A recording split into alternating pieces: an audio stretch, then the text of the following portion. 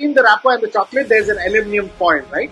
So because of food safety regulations in the country, and which is something which we really respect, we have to ensure that there is a barrier between the chocolate and any kind of packaging that happens. So we didn't want to use plastic, obviously, because most people were using a plastic wrapper or an aluminum foil with a plastic lamination on it.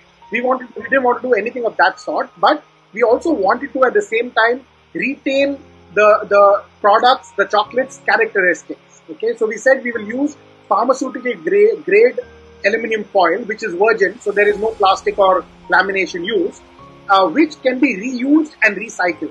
So normally we insert, like a small slip, again printed on the same paper, using the same water-based. There is a QR code which you can scan.